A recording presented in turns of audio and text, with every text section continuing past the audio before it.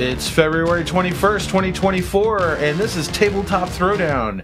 I'm Mike Dunn, Editor-in-Chief at Gamingtrend, and tonight with talking news with me is Dan Hinken and Mark Julian, my lead editors. And yeah, let's talk some news. Let's talk some news. Let's do it. Yes. All right, first up, Simon signs exclusivity deal with GameFound. Company leaves the platform that made it millions. Mm-hmm. So this was probably the biggest news of the week. They have been dipping their toes into GameFound. They've done it a couple of times now. The first campaign they did was the Masters of the Universe campaign last year, which made over 700,000, which is a pretty good start. And currently running, I believe right now, is the Fire and Ice Tactics game, the Game of Thrones themed tactical battle game. And it's already over 1 million. So yeah, that might be a good move. They probably won't skip a beat, right? That said, they did make roughly 100 million on nearly 60 projects on Kickstarter. Like, yeah, it's a little bit of money. Yeah, just a little bit. Well, you've seen a lot more you've seen a lot more companies that are even like they're moving to GameFound. I mean, even on the back end, it seems like a lot more of the stores and the pledge managers and everything is kind of moving that way. I'm not sure what it looks like on the back end for publishers and different things, but it just seems like it's a better experience that people are having over there with some of those things. And then especially with you bring Simon's, and they're known for their miniatures. I just know all of the crazy miniatures from all the games that I played of theirs, and all the add-ons and the different things. I think it's going to be a moneymaker for GameFound. I think it's a pretty great partner. And see what other companies are going to follow suit. Yeah, I think one of the also great benefits of GameFound is that it's dedicated to our hobby. Whereas Kickstarter, you can filter to tabletop, but it caters to all kinds of crowdfunding, and having a more focused experience with GameFound is nice. And the interface with GameFound that shows you, hey, here's active projects, here's all the projects that finished, but you can still pledge. It's much easier to see, hey, here's everything you have the option of getting involved in versus the kind of endless scroll on Kickstarter. I feel like some things can get lost, not to mention the search function that just does not work at all. On Kickstarter, GameFound makes it much easier to find everything that you're looking for. GameFound originally started off as like a post-Kickstarter it's a pledge piece of software, sort of like an alternative to BackerKit. And one of the things that they did innovate was the post-campaign pledge, right? The thing where, all right, so the campaign's over, but you can still get on and get a game, get a pledge in after the fact. Of course, it's locked in to however the campaign ended. But until things reach a point where they're about to start shipping, or like taking it into production, they enable it so that you can still jump on board. Which is pretty cool. And yeah, I think it was like about last year or the year before, they announced that they were going to do the campaigns themselves. And it was a big announcement. They had a few companies, most notably Cephalofair with their big Kickstarter. Actually, I think it was last year. It was last summer, right? Yeah. With the RPG and the reprint of Frosthaven, the small second box edition, the second edition of Gloomhaven, etc. That was a big get for them, and I believe there were one or two other companies, can't remember off the top of my head, that announced that were joined in on that announcement. So it really looks like the platform is gaining traction, and I think it's a great platform. It really does. It really is tabletop centric, right? Yeah. I think what Mark was saying, I know I've mentioned this before. I think all it needs is an app. You know, if we can get an app, I think it's gonna be an easy sell for a lot of publishers to start putting their products on there. We should talk with them at Gamma this year to see if that's on the horizon. Absolutely, I can't imagine it won't be. Yeah. Well, a lot of people scroll social media, and I just scroll Kickstarter because I just want to see the games, even if it's I'm not looking to back anything. I just want to see what's on there. So if GameFound had an app, I'd be scrolling on there, and I'm going to see things I want to get. So oh yeah, got to get the app, but the website is great. Yeah, for sure. Asmodee leads profits for parent company Embracer Group, surpassing the video game segment for the first time. The tabletop giant escapes the chopping block for now amidst the cancellation of 29 video games and over 1,400 layoffs and studio closures in the last 6 months alone. So I don't know if you've been following anything in the gaming industry at all these, I guess since like December.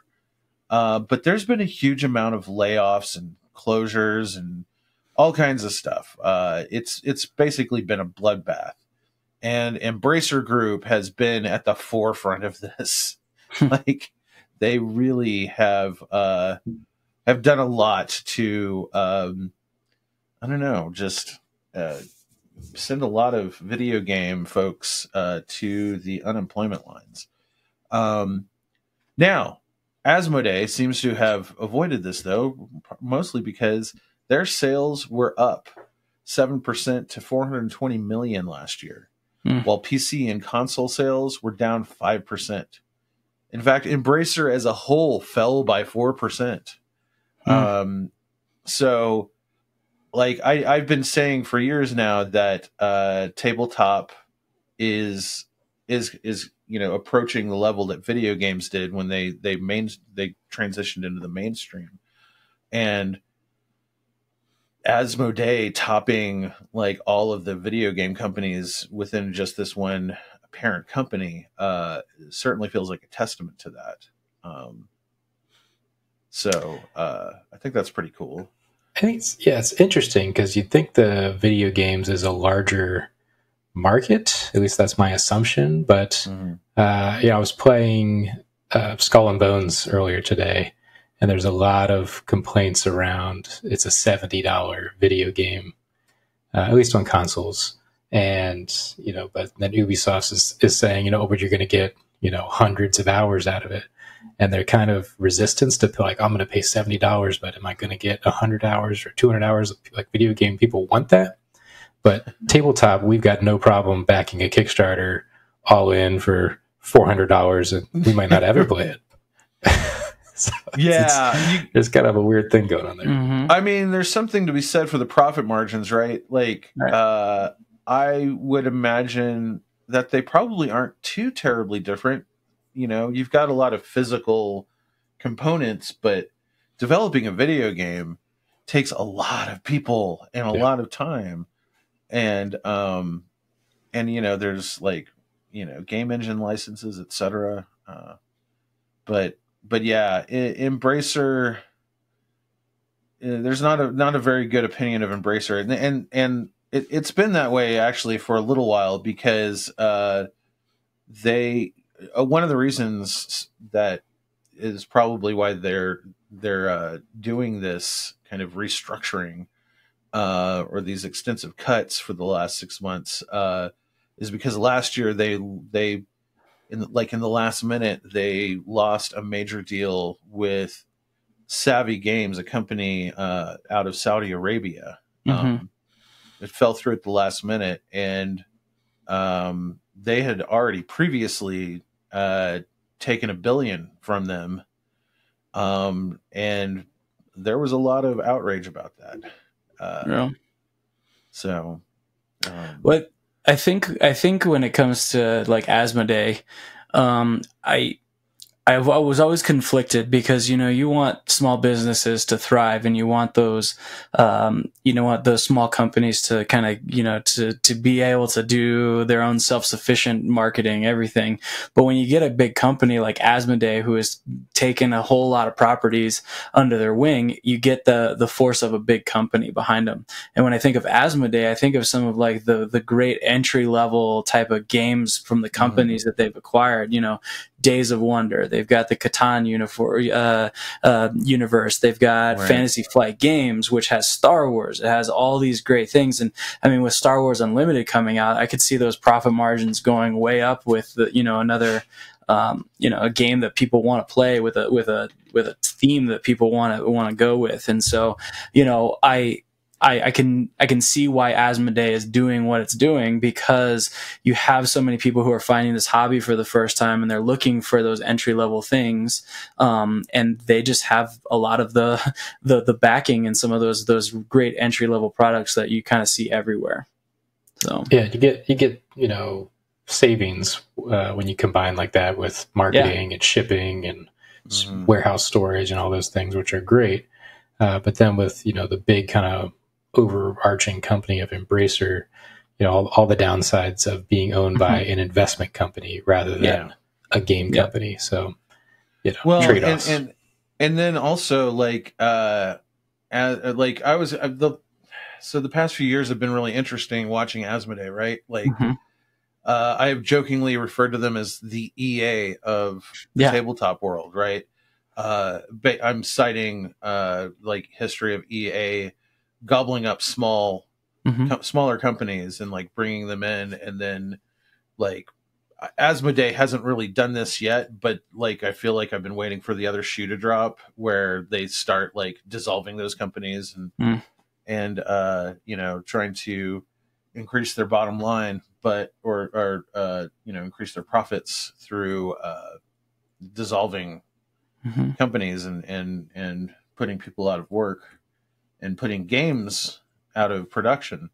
But honestly, I've been a little worried in the last year because their presence at conventions has been much more muted than in previous years. And our poor rep seems to have been like, I'm citing Gen Con specifically, but our poor rep, I won't mention her name, it seems like she was handling all of the different companies by herself for the most part in regards to interfacing with the press. And as a result, it meant that we were covering Asmodee a little bit less just because, there's only so much one person can do. Right. Right. But yeah, Embracer says they are in the final stretch of restructuring, and they're pretty much signaling more possible divestments and consolidation, which is very ominous, especially if they turn their sights on Asmodee. But it appears they are safe for now. So. Yeah, for sure. Everybody better pre-order another box of Star Wars Unlimited in order to keep Asmodee. Well, that's the other thing too, right? Like they bought Atomic Mass Games and handed over their minis-based Star Wars lines to them.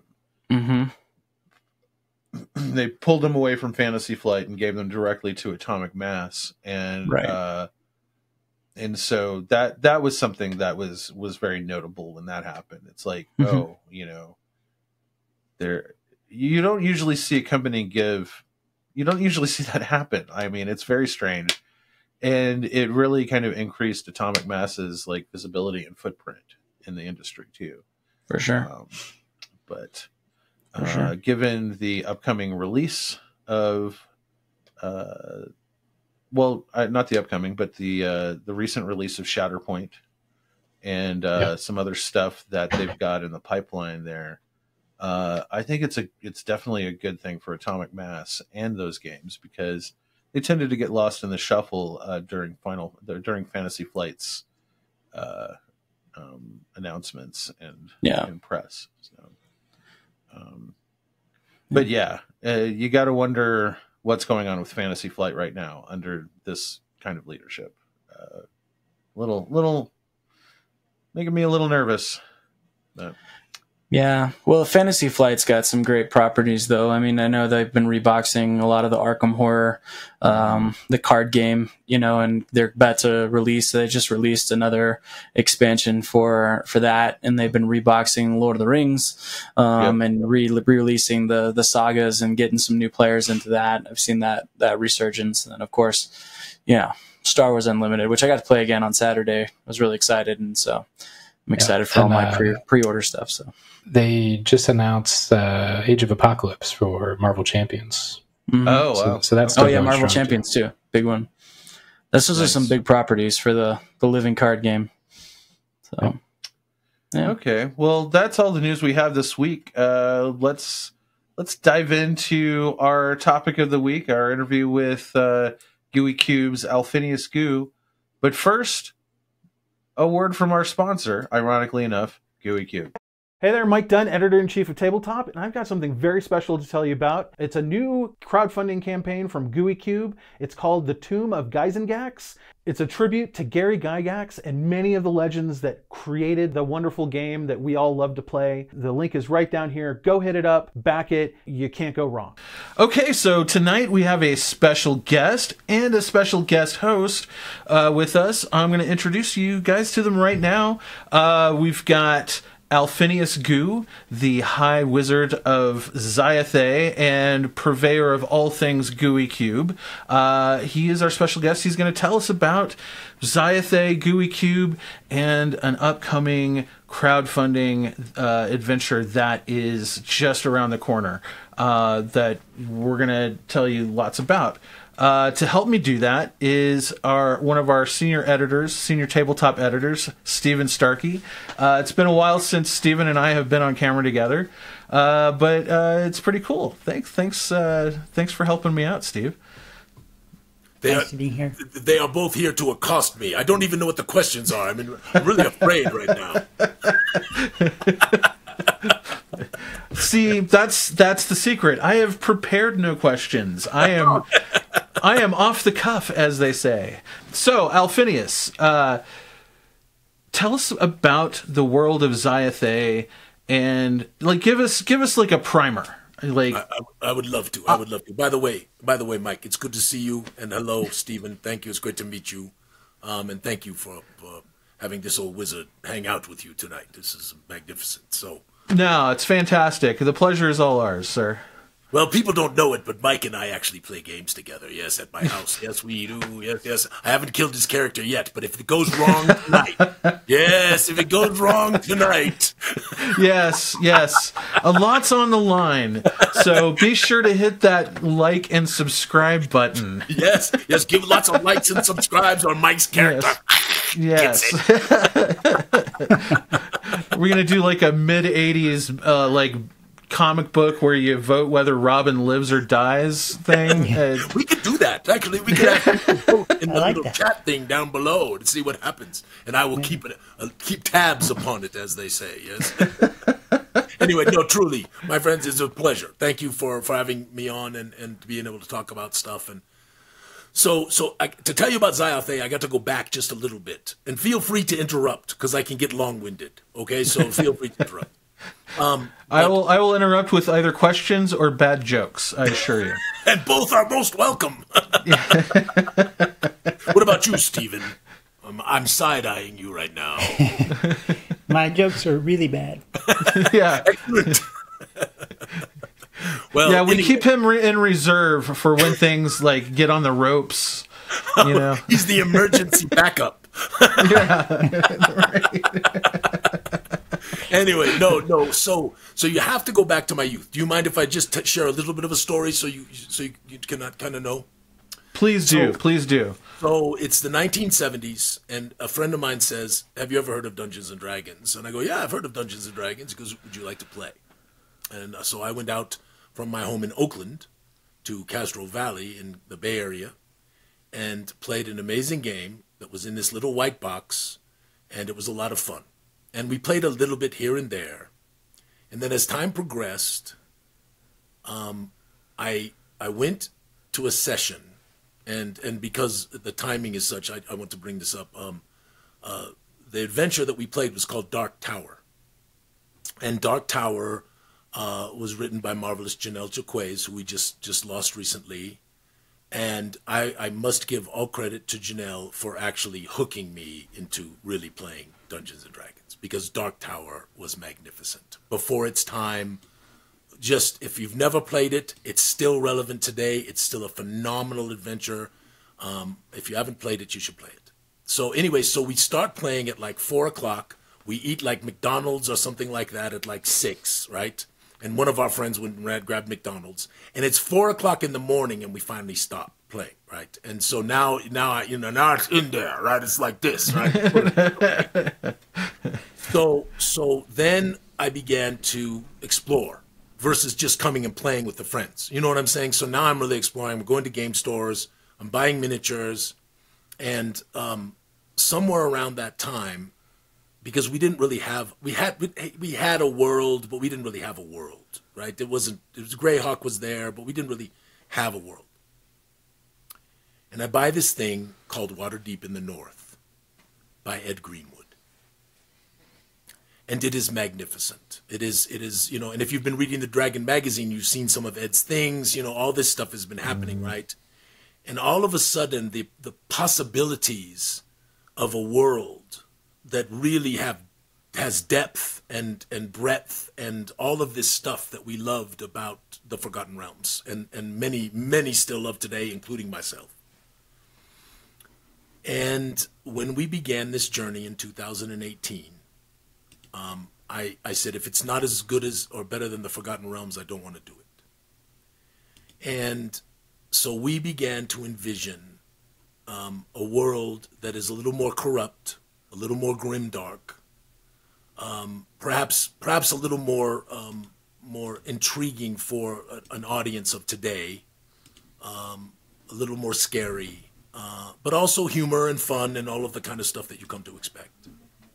And so we have this wonderful corrupted world of Xayathe where magic is actually broken and is actually contributing to the destruction of the world.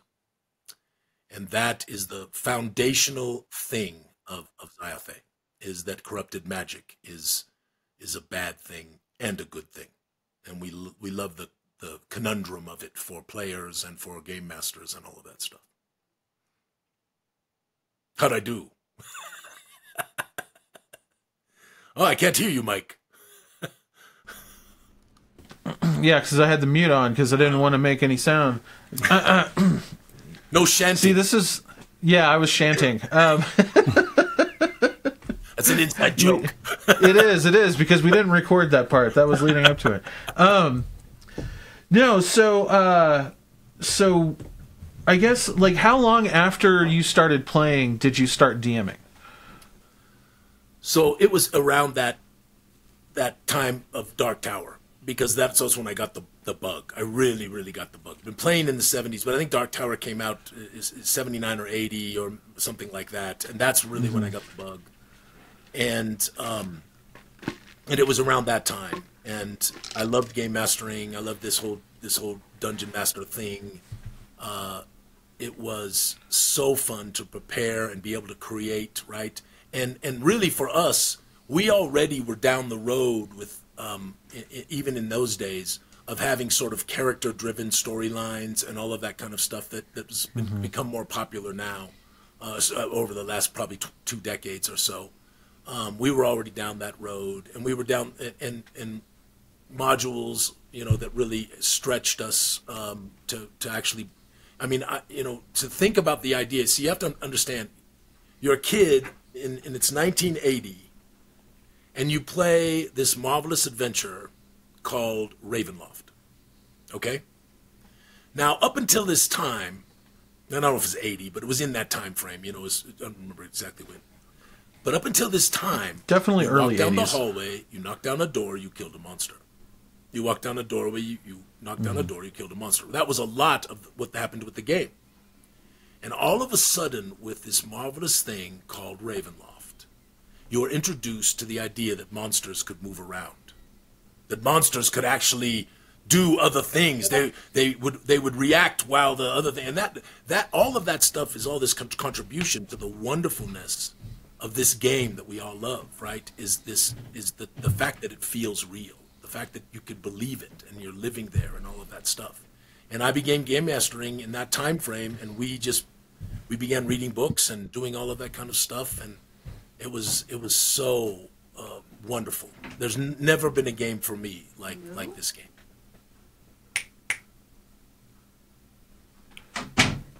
I don't know what happened there. Sorry, Mike snapped his finger. No. My wife. A door. I was waving off someone who came to the basement. Hark! There's something at the door.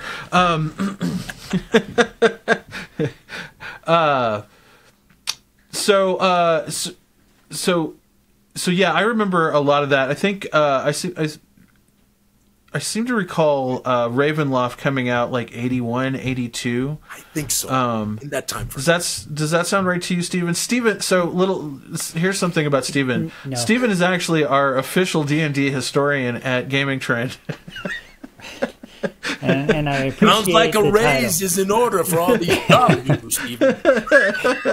So I am not going to run down to the basement and dig through the books, but I think that's about accurate. Yeah.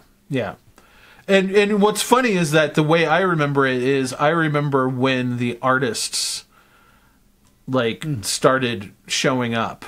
Like that is how time is measured in D&D world in my brain, because that's what hooked me probably before anything else was the art that was associated with it. Well, and Mike, that's what we love, right? That's one of the things that we believe kind of sets us apart, is this idea that is old school made new, right? Yes. So we have, anyway, I don't know where you're going, but that's definitely core and part and parcel to what we believe at Gooey Cube. Well, I actually, that was just more of a tangent of like my own thoughts. But yeah, no, absolutely. And we'll talk more about that here in a bit. But what I want to do is I want to kind of keep on poking and digging at these early days of Zyathe, the world that you've created, that all of the adventures that you and the Gooey Cube community collaborate on. Yeah. I guess was Zyathe your original world that you created? It was, yes. Like back then, your answer to like a Greyhawk? No, because the Forgotten Realms was for a long time where we played and ventured. Gotcha. Now, over time, it became much more my Forgotten Realms, right? Which it should for any game master, right? You want to kind of make it your own and bring your own creativity to it. And I liked a little more grimdark than the Forgotten Realms certainly was in those days, and even today is not as grimdark. I liked more intensity and really this idea of man, this is scary, and that it's okay once in a while to lose a character, right? It's not it's not taboo. You can't ever lose a character. Some of the things that for me made, I think, the game more interesting and better for players and better for me as a game master.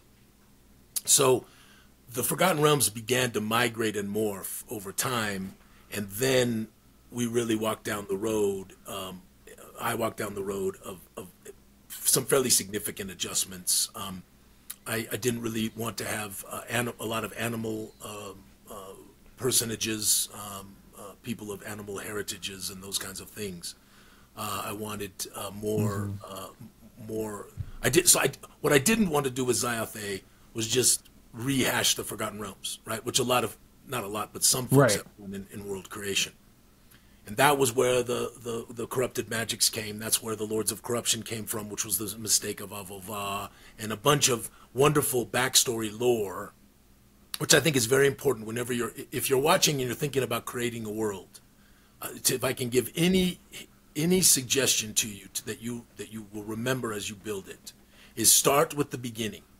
Start with the beginning and understand what the end is, because your foundation is critical to the everything else that comes thereafter. And so the foundation of Zyathe is there was a creator being called Avova. And Avova spoke all of this this stuff into being, but at the same time of speaking all of this stuff into being, 4 strange sparks of corruption formed on the edge of the void, which were not of the Creator's desire. Those then became the lords of corruption, who became antithetical to Avova. And conflict, as we know in any kind of a good tale, is very important. And so that began to breathe everything. We even have names for our atoms. They are called alims. So it's really weird. I mean, we got to a little to it. A bit too deep. Well, I mean, as below, so above, and vice versa, right? Yes, indeed. So what would you say were your biggest influences when you were coming up with some of these concepts? This is a pretty especially for like the fantasy worlds that we grew up with, like Lord of the Rings and then Forgotten Realms and everything. Like this is very different. What were some of your inspirations? Where did you draw inspiration from for some of these ideas? Well, first and foremost, I've already mentioned Ed Greenwood's marvelous Forgotten Realms, which unequivocally was the foundational world in which we lived. Certainly Greyhawk spoke into it some as well. The magnificent Ravenloft thing, right? Because I like grimdark and I like horror, and I like to bring those elements, even though I don't want Xyothay to be a horror world. I want it to be a grimdark and scary world, but I don't want it to be all focused on sort of just vampires and sort of all of the even the non-traditional horror. I really wanted it to be more broad than that. Right. And so obviously from an adventuring standpoint, Janelle Jaquays, I love both Dark Tower and the Caverns of Thracia, which again, both of those I believe were way before their time in terms of what they did. But as I mentioned, Greyhawk, but also I went back and read the First Fantasy campaign by Dave Arneson, which was a magnificent thing. I spent a little time in Eberron. I've danced around with more than a few. And then when you take all of the fiction that you've read, right, all of the various worlds that you've looked at from popularized Game of Thrones, but a magnificent world created there. And I think as you begin to coalesce in your mind sort of what are the foundational principles of the world, that leads to the foundational lore of the world. And the foundational lore of the world gives you something that hopefully, if you've done it well, it makes it somewhat unique and interesting for those who encounter it. So those are really the majority of my inspirations. But Mike, you know this. I take inspiration from so many places. In my real life, my day job, I'm a creative director in the advertising world, and I've been around wonderful creative people. My real name's Kim, and I've been around wonderful creative people all my life. I'm talking to 2 of them right now. I've been so blessed to know so many people who draw things and write things and art things and sing things and all of this stuff, and it just infuses you, and that's why I love being around creative people. Okay, Alphinius is back. I apologize for that, friends, but that yes. Now I don't have a British accent, and the British accent is totally fake and terrible. I have a question about other gaming systems. Have you played other systems other than D&D, and has maybe that helped to influence things too? Yes, we it's funny, Tunnels and Trolls, we played that for a while in my youth, which was really fun. It was really, really fun. Rune Quest, have you all played any Rune Quest in the course of your lives? Do you even know what I'm talking about? I have not played Rune Quest. I played. Yeah, I think I paged through one of the manuals once. I played Rune Quest. I played GURPS, which I actually the system was a little complex, but it was actually pretty good. I played Pathfinder for a number of years, actually. So Stephen and I have a funny GURPS story. Go. We actually got a demo. I think it was like 88 87, 88? 87 or 88 at AggieCon down in Texas. And we got a demo of GURPS at AggieCon, and both of us did not care for it. Yeah, but it was Steve Jackson that demoed it too. Yeah, Steve Jackson himself demoed it. And we were but like, it was, okay. I think it was still in prototype form. Yeah. So, but like you couldn't tell that to like a 16-year-old kid, right? well, I didn't like that, Just, but yeah, I know, and plus it's gone through so many iterations since then. It's obviously better than what we played by this point. Every one of those experiences that you have like that is a key learning experience too, for creativity, for DMing and stuff.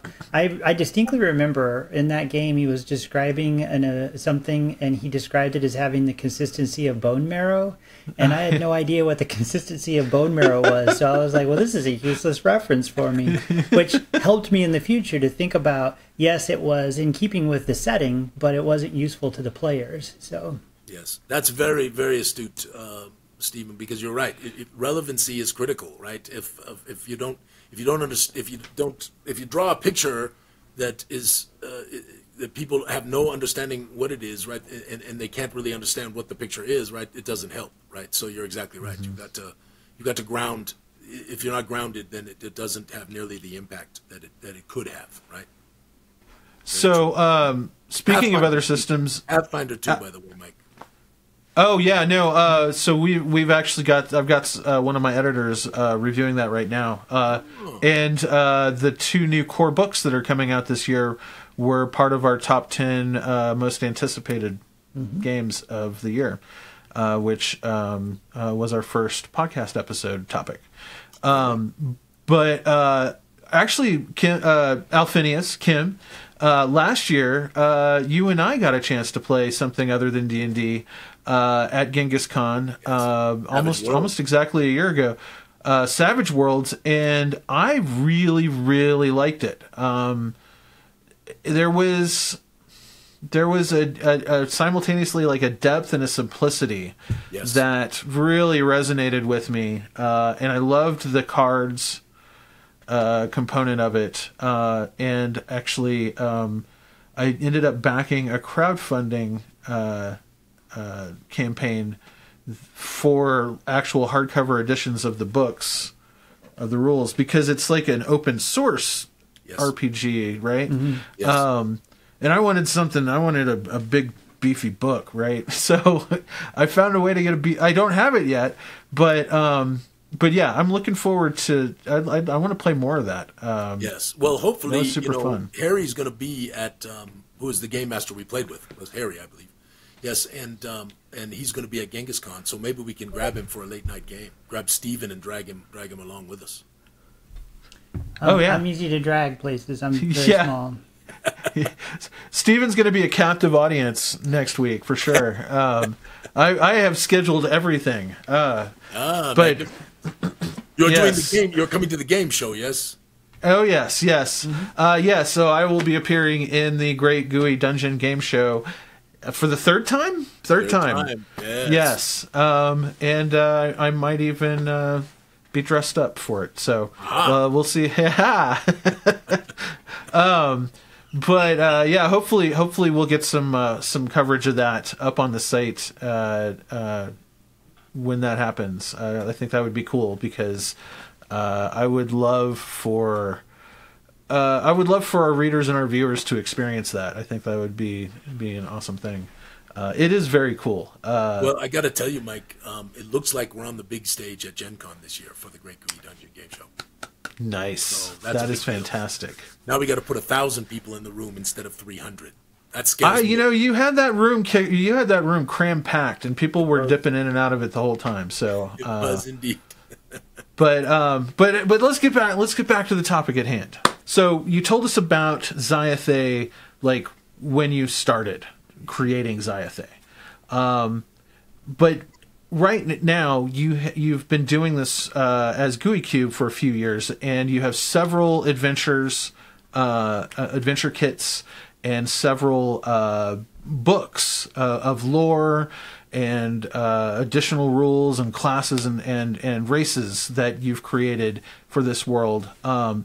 What do you think is the best part of like how Xayathe has changed and the way it is today compared to Xayathe as it has existed over the years before that? So, Mike, the thing I love most about everything that we're doing at Gooey Cube is the involvement of our community. So, as you know, right, because you've been around, right, as you know, we have given new authors who've never been published before the chance to write things. And we have not done it with the promise of, yes, you'll get to write this and we'll expose you. We have paid them, right? We've given our community the opportunity to make literally hundreds of monsters as submissions, so that when we do our first monster book, many of those monsters, probably more than half of them, have been created by our community members.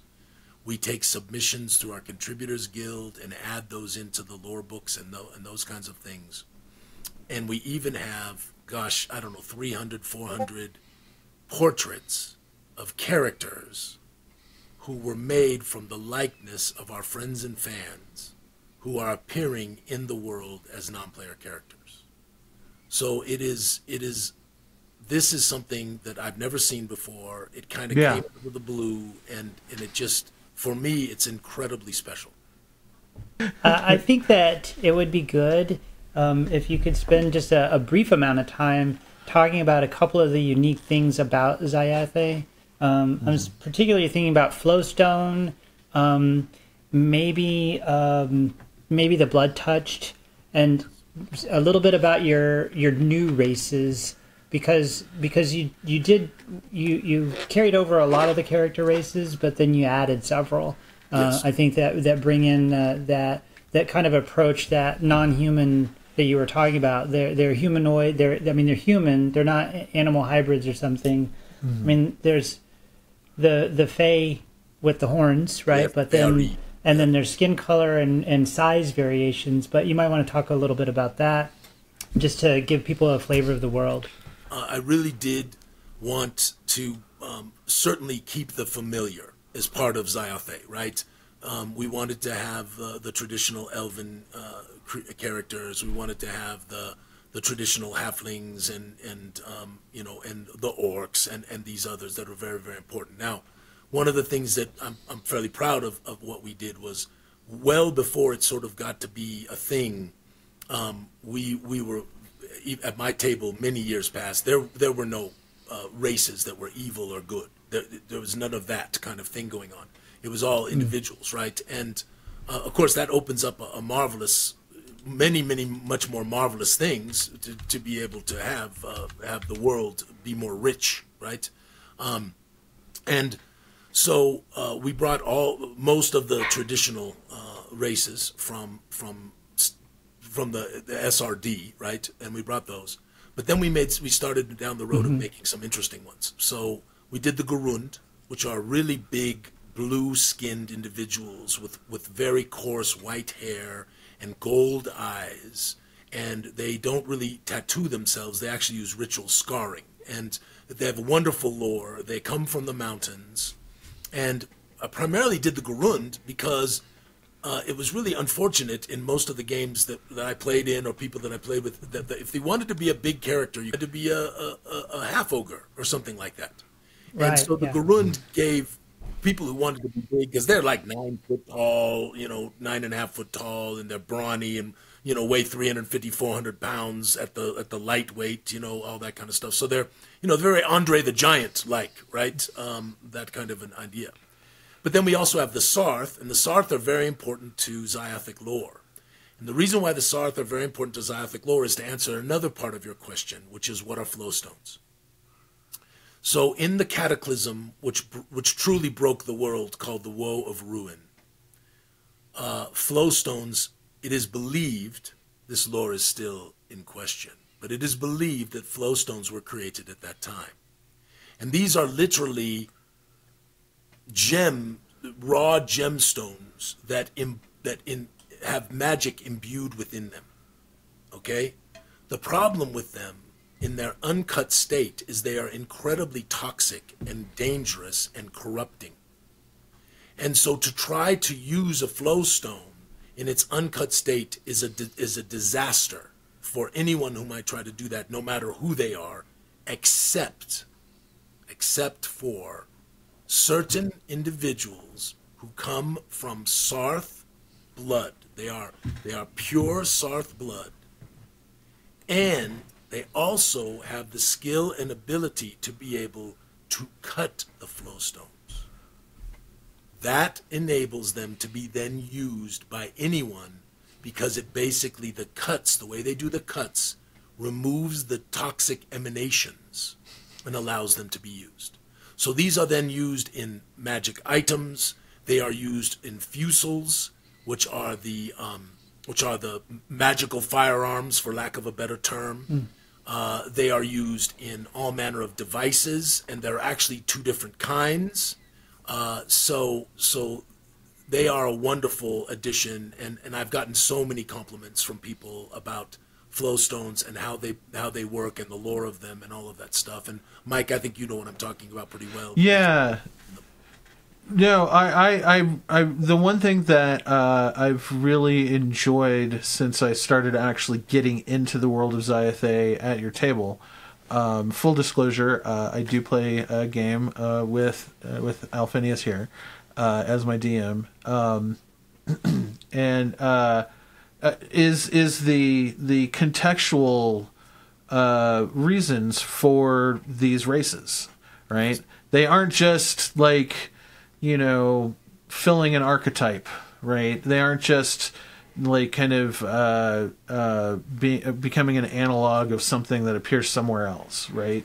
I mean, there are definitely similarities here and there, which you can see, like some of the influences that have been part of it. But for the most part, it's some of the most original and interesting stuff I've seen done with races in some time. Well, it was important to us. It was important for us to kind of break the mold that races are good and evil. It was important to us to try to bring even more significant diversity to our world. We wanted that. It was important to us to give some interesting options, but it was also, and I said this a little bit earlier, if you're a budding writer and you want to create something, a world, anything, it has to feel plausibly realistic, right? Because you're asking people to suspend their disbelief. And in trying to suspend disbelief, as we try to do this, we've all had these moments where we're watching a movie or reading a book, and all of a sudden gone, well, that doesn't make sense. Wait a minute, and all of a sudden you're into this, whatever this story is, right? And it's ruined. It takes you out of it because what happened is whatever they did caused the suspension of disbelief to be broken. Yeah. And so for me, and I'm really a stickler for this, I'm very much a stickler for this, everything has to have a plausible why. Mm-hmm. And that's all of the races that we have made and all of that and more that are coming. Why did they come, right? Who made them? How were they made? In our world, Avova made the first race, which was the humans. And then that taught the other gods that Avova had created how to make peoples. And then those gods would get together, not as an individual god, but they would actually get together and create these various peoples. And all of them have a why.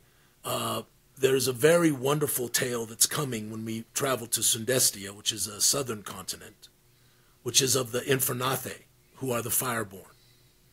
So the Sarth were originally created to be blessed of the sovereign of fire.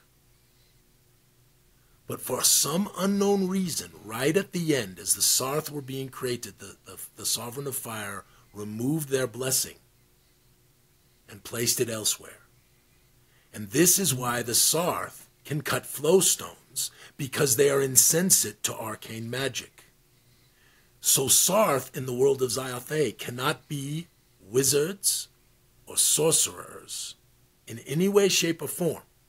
They can use divine magic because divine magic is bestowed upon them by the gods. But tapping directly into the Xayanthus, either through formula, as a wizard would do, or through this tapping like a sorcerer would do, they can't do it. And so that feeds into the lore of the Flowstones, right? And all of it is designed to kind of make sense, right? And so they had to learn how to do magic as a people because so many of them could not do it. And so they were the ones to harness the Flowstones, and they are also the only ones who can cut the Flowstones because they are the insensitivity to these magics is what also protects them from the toxicity of Flowstones. So as you see the circle of the lore and how it brings it to the table and makes it feel real, and all of a sudden you go, oh, that kind of makes sense.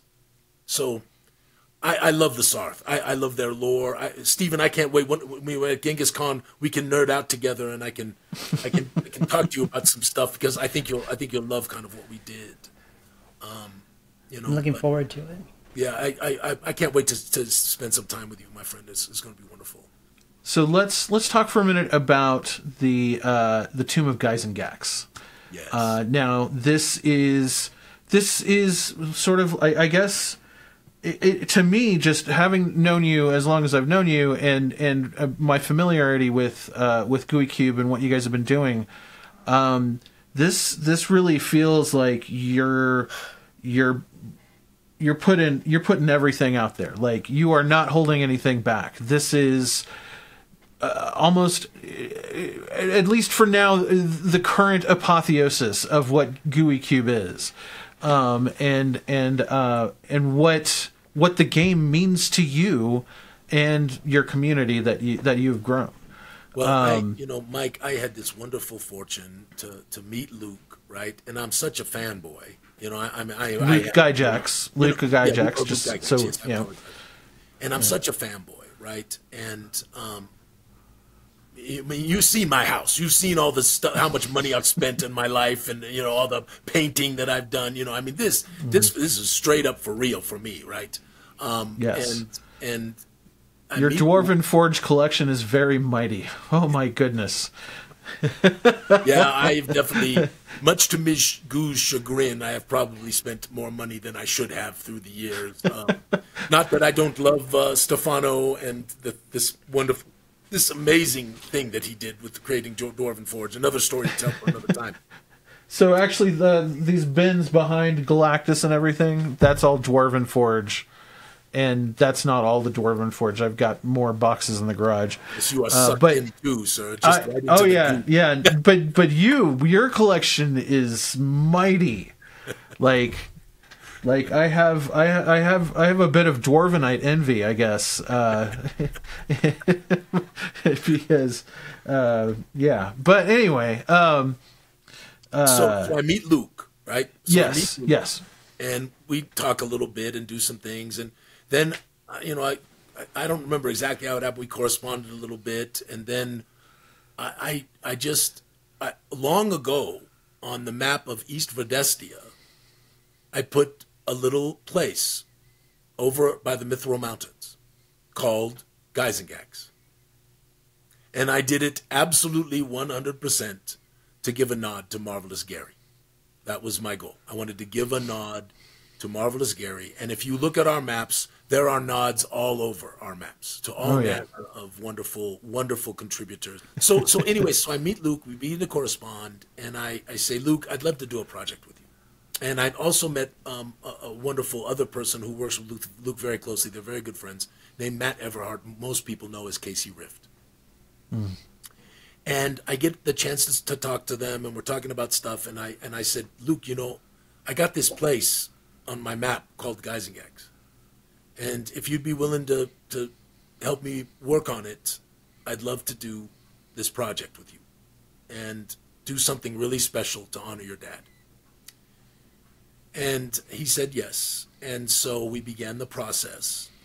And we have gotten to the place where the Tomb of Gyzengax is now very much a reality. And on February 27th, we will launch this Kickstarter with this amazing homage to Gary, who will be played by Gerald Geisengax, the Ghost.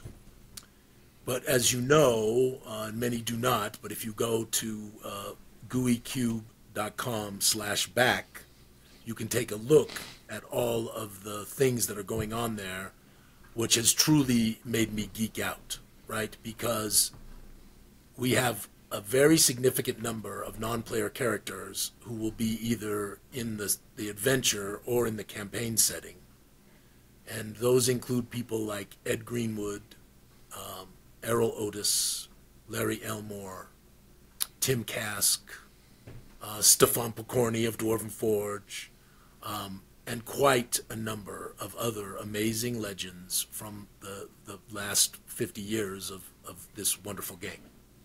And they're all in there, and it's just, I mean, for me, it's like, I just want to go, spee, you know, this kind of, because they're like, oh, and my nose is tickling too at the same time. It's like, I can't even believe it. Yeah. But for us to be able to, I mean, I'm getting a little teary-eyed right now. To be able to, you know, with the loss of Janelle and others that we have lost, and getting on in age myself, right? And to be able to give love to people that advance the game. Margaret Weiss made a beautiful character for us, named Archibald Fox. Yeah, it's pretty humbling, and I promise this: I will put as much effort into that as I possibly can to make it magnificent. And like you said, it's kind of like feeling like you're doing an opus. You know, you're doing something that you'll never have a chance to do anything like it again. You know, and I mean, my heroes are in there. Yeah, it's amazing, and not just heroes from the old days. We got some new people popping in there. I'm working on some very interesting folks from a little more contemporary things going on. So we're just going to keep adding to them as it goes on. We're just going to keep doing it. So nice. You know, and we might do an OSR version of this, by the way. Oh, we're going to talk to Marvelous Kelsey Dion on Friday and have a discussion about that. So I'm excited to be able to discuss that. And there may even be a Pathfinder thing. So we're messing around with some discussions and seeing what we can do. And of course, it depends on how well it does. But Mike, you know, from our other Kickstarters, we're pretty generous with our stretch goals. And if you go to gooeycube.com/back, you can actually register. And if you register there, you get, and then you back us at the adventure and campaign level for the Kickstarter. There's a thing there called the Gooey Hall. And the Gooey Hall is worth about $200. And you'll get all of that if you register and back us at the adventure and campaign level before you get a single stretch goal. So nice. We're stepping out hard for our friends. Nice. Gosh, and yeah. Hold on, I got to grab a tissue because I did get a little teary there. My nose is running, and I mean it's. But Mike, you know this is true. I mean we are losing. You know, Gary is gone, and you know, Dave is gone, and we are losing many of the pioneers who began this wonderful thing called TTRPGs. And I just am proud and humbled to be able to give them some honor, and that's really, really exciting. So apologize for my bit of emotion. Don't ever apologize for emotion. It's warranted. Yes. No, like, I mean, just from my standpoint, like, you've been telling me about this for months now.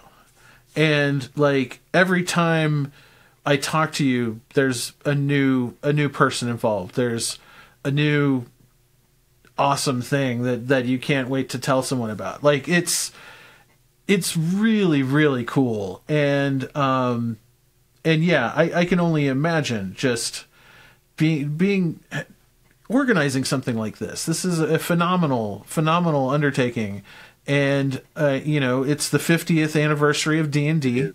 And D, yeah. Aha, Steven.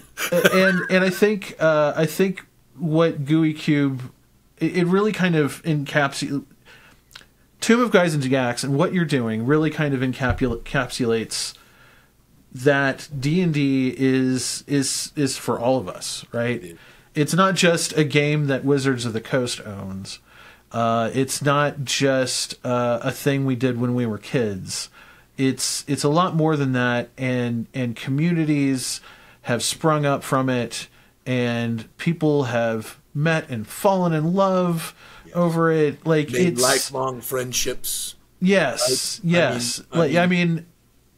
I would say probably in large part, like the friendship that Steven and I struck up when we were in high school is in large part due to our love of D&D and our love of gaming. Absolutely. Well, and also, people in this more modern day don't know this, but for guys like us, and I'm older than you, Mike, but for guys like us, you had to be careful who you told played D&D, because you could get bullied, you could get beaten up. I mean, I kind of had two sets of friends. I had my friends who I didn't tell that I played D&D with, and I had my friends I played D&D with, and they used to give me a rasher of hard time, And fascinatingly, though, as time went on, more and more of them began to play D&D. Yes. Right? Yeah. Yes. It's like the 10-year-old version of me would, like, his head would explode at the state of D&D today. But I think it's in full disclosure, like we are working with GUI Cube and Gaxworks on bringing more coverage and getting more eyeballs on this, but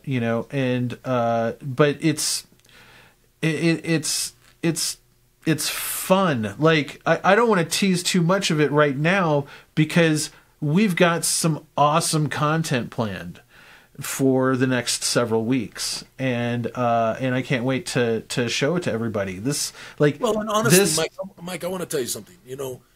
We are proud and pleased to be able to also provide sponsorship money to Gamingtrend.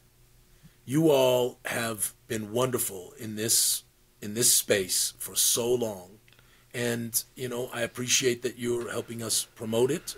I know darn well that you don't promote things you don't believe in, so that there's no trouble there. And for us, as as people who are sort of involved in this community, for us to be able to help support you is important as well. And so we are pleased to do that.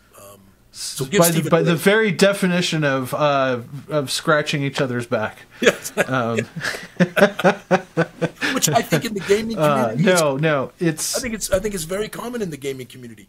I mean, it's the only way to do business as far as I'm concerned, right? Like, let's have fun, right? And let's help each other. Let's right? we've got important things and weighty matters, but let's have fun along the way. I think that's super important.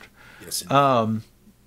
Well, like I said, we've got a lot of coverage planned. We're going to have an interview with you and Luke. I believe it's going to coincide with the launch of the Kickstarter. And we've got some deep dive articles that are going to go really in depth about the guest appearances and the guest NPCs that you've assembled, as well as a lot of the inside jokes and Easter eggs that you guys are cooking in this thing.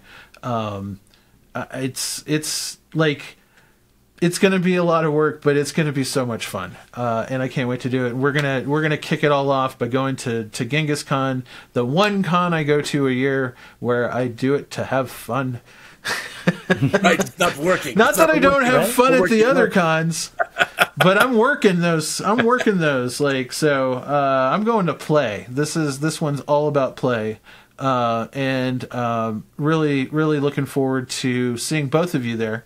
And Luke and a bunch of other folks that we've Jeff met Richard along the way. from Calcium, I think, is going to be there. Tommy Rice is going to be there. just a bunch of wonderful folks. And of course, Donnie and Andrea, who run the convention, are magnificent. So also Andrew Valkassis from Fate of the Norns is going to be there. Awesome. I found out just as all of the one session that he had going that was during a free block for us filled up. But he's going to be he's going to be in the dealer's room. Looks like things are going to be really, really awesome. And then of course your campaign is going to be just burning white hot during GaryCon. Yes, our Kickstarter will end the last day of GaryCon. Excellent, excellent. Nice. Yeah, That'll and be fun. Yeah, honestly, I can't wait to talk to you and Luke about how you guys are collaborating on this thing. But I'm gonna leave that for that discussion. But yeah, definitely. Hit up the link in the description for the Kickstarter and register so that you can get all the good fun free stuff. Yeah. Also, Mike, just so people know, you can go to gooeycube.com/back and do the registration. And even if you don't back us, we got some really cool things you can win. We got a really cool little offer there that you can take advantage of a group called the Fermatras, which are shapeshifters, and how they exist in the world of Xyothay. Very interesting people, and where they came from, and all of that stuff. And oh, nice. So, so you get some freebies even if you don't want to back the Kickstarter. But back the Kickstarter, it's going to be great, I promise. And you can also check out the website there for the other products that are out there for the world and what's available, because there's plenty of stuff that's already out there. Yeah. Yes, Stephen, that's true. And Stephen, also, we have some great freebies on our website as well, including a free little adventure that you can download to give you an idea of what we do. Because I do believe we make some of the finest materials to aid game masters in the industry today. I really do believe that. And now, I know you guys are running some game sessions at Genghis Khan. Are there any other conventions this year that you're going to be running sessions at where people can go try out Xyothay and what Gooey Cube has to offer? Yes. Of course, we will be at GaryCon. I already mentioned that. We will be at Gen Con in August. Excellent. We are looking at trying to get into PAX Unplugged, but we just every year we have trouble trying to break in the door. So I have to figure out how to break in the door at that one. And there might be a couple of others, though, because of our day jobs. Right, I already mentioned I'm in the my day job is the advertising thing. Because of our day jobs, and there's a very high level of business going on right now, which is important because Gooey Cube wouldn't exist without our day jobs. You know about that $1 million? How to make the fastest way to $1 million in the game business is to start with $1 million and go into the game. Yeah, right. Yeah. That's me. Yeah. No, that's. Yeah, I didn't really start with $2 million. Let's not get crazy. Yeah. Yes. But it has not been really profitable yet. But it has been the most fun thing that I've really ever done. And like I said, I get to meet you two guys. Mike, I get to know you. Steven, I get to meet you now, and we get to raise a glass together or eat a chicken wing or whatever we do. Up there at Genghis Khan, and I've made friends in Germany, and I've made friends in the Netherlands, and I've made friends in all manner of places. And it's just been such a wonderful journey to make this world and have people love it and want to be a part of it. It's fabulous. And if you're interested in becoming part of the community, there is a thriving Facebook group as well as a very busy Discord server. Yep. So definitely check those out. You can probably hit the links up on their site. Yep, the Facebook is called the Gooey Game Master's Den of Enlightenment, which is a terrible name. Terrible. I was thinking that's a great name. Ever. It is a bit of a mouthful. No, it needs to change. I need to change the dang name. What are you going to change it to? I don't know. Gooey goofiness or something like that. I don't know. Gooey All Club. right. Gooey Kloob. Well, you may have a riot. You may have a riot on your hands if you don't watch out. Oh, you two guys are marvelous. Thank you for this. This was so fun. No, thank you. And yeah, definitely. We'll be talking again, and we'll have a lot of great coverage on Tomb of Guys and Gax coming up. So definitely keep your eyes on Gamingtrend and our YouTube channels and our social media channels. If for some reason you can't think of the link that you need to go to sign up for this, just run over to gamingtrend.com, and we've got Gooey Cube ads all over the place. You can just hit that link and sign up, and boom, you're done. Yes, Gamingtrend. You don't even have to type. Yes, Gamingtrend. I guess you do. Right, Mike? Yes, Gamingtrend is very gooey. Very gooey. Absolutely. Absolutely.